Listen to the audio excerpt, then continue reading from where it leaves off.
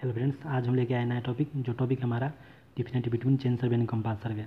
अगर अभी तक मेरे चैनल को आपने सब्सक्राइब नहीं किया तो सब्सक्राइब और बेल आइकन को भी दबा दीजिए और लाइक और शेयर कर दीजिए। अब हम जा रहे हैं टॉपिक की तरफ। जो टॉपिक है हमारा different between chain survey and compass सर्वे।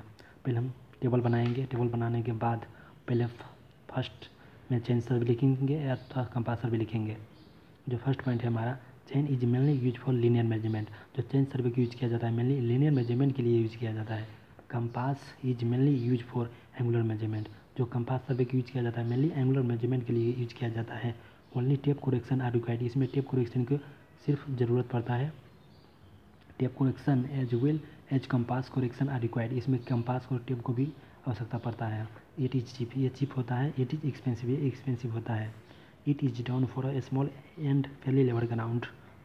ये फेली लेबर ग्राउंड में ये सर्वे किया जाता है विथ सिंपल डिटेल के साथ। It is down for large area with having main details. ये लार्ज एरिया में किया जाता है विथ मेनली डिटेल्स के साथ किया जाता है।